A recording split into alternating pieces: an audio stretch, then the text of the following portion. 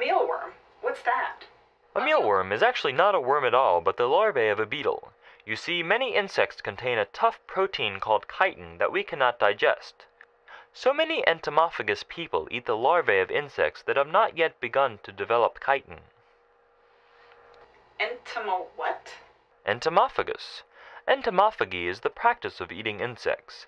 It comes from the Greek entomo, meaning insects, and phagi, meaning to eat. So you want to try a cricket? Try these. They have already been cleaned and dry roasted, ready to eat.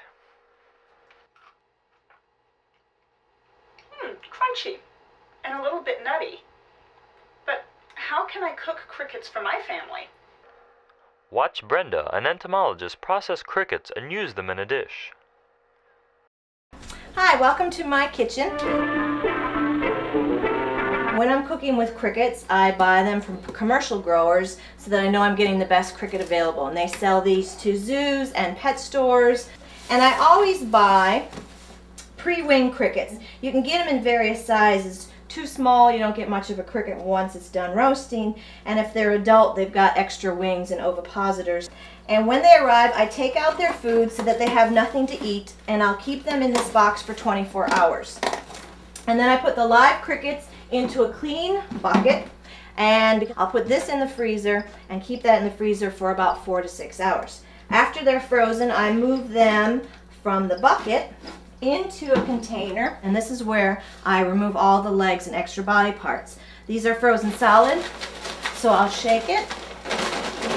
Make sure I shake it kind of hard to get all of the legs, any loose wings and antennas off. And then I go through another step because people don't really like to have a cricket leg between their teeth. And I use a French fry basket, shake it up, and you can see the legs fall through.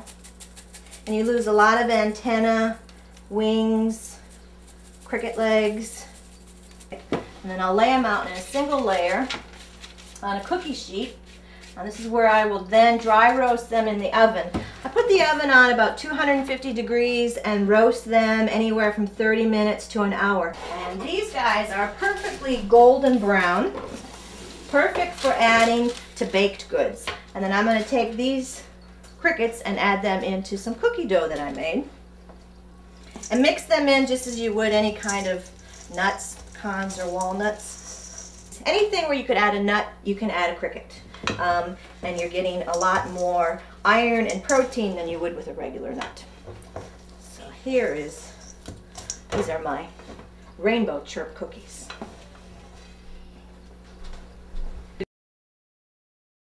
I see you're making cookies there. Why not put these crickets in the mix and surprise your children when they come home from school?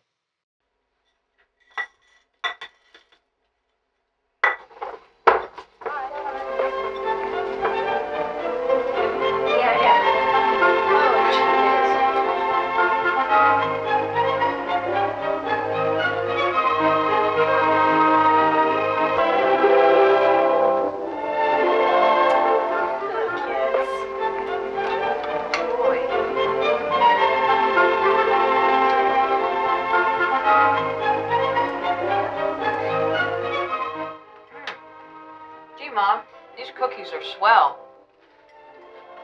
They taste better than usual.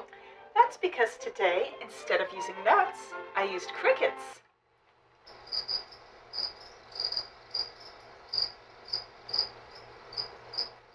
Crickets? Crickets. Ew. Crickets? One of the big things that holds people back from eating insects, or what they tell me, is that they don't like to eat them because they consider them dirty, especially crickets. But the beauty about eating insects, especially if they're farm raised, is that we know what they ate, so we're actually getting a pure or clean food source. I personally don't eat cockroaches, and I don't tell people to eat roaches. They have, as a defense, a foul smell and a bitter oil to them. If you've ever stepped on one, you're going to see it and you're going to smell it. So those are insects that I don't really eat. People ask me about maggots. You're going to find maggots in dead or rotting carcasses. They are the larvae of flies. So this is not something that we want to eat because of what they've been eating.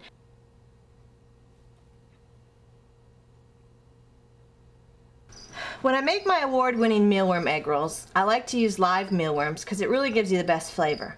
A couple of days before I cook them, I feed them on cornmeal and apples, and this gives them a full sweet flavor. First I saute some garlic and fresh cilantro in oil, and then add a couple handfuls of mealworms. You don't want their bodies to get too hard and crunchy, just enough to cook in the flavor of the garlic and fresh cilantro. This is the point where I like to just take them out of the pan and eat them, and then I realize, you know what, I'm eating a bug. So I could eat any bug if I sauteed it in garlic. I have here a mixture of shredded carrots, water chestnuts, and onions. Then I add my freshly sauteed mealworms and some rice noodles. I combine this with some pepper, a little sugar, salt, a beaten egg, sesame oil, and fish sauce for flavor.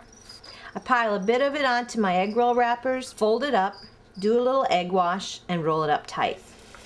Fry them up in deep oil. Make sure your oil's nice and hot, because that way you seal in the flavor of the food and it doesn't absorb the fat. You let them drain on a paper towel. And then I like, for presentation, I like to slice them in half.